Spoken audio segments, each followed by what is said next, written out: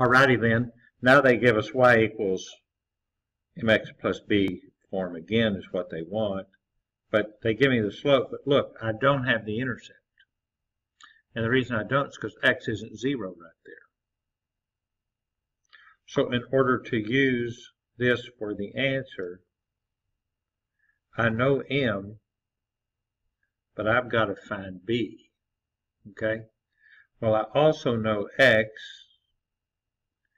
and I know y.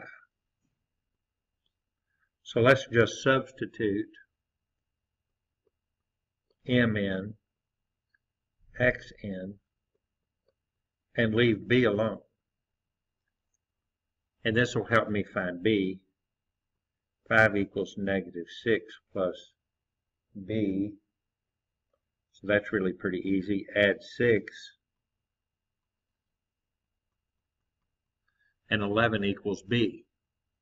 So this would make the answer y equals negative 2x plus 11.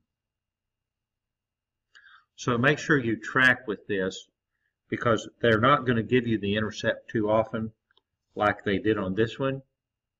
If x is ever 0, that's the intercept. You don't even have to solve. But notice, whenever they change it, we want to put the y, the x, and the m into this equation and solve for b. Once we get b solved for, it goes right there. Look, b's right here. And that was the slope from up above. That makes that one pretty good. So we're good on that one. We'll be right back.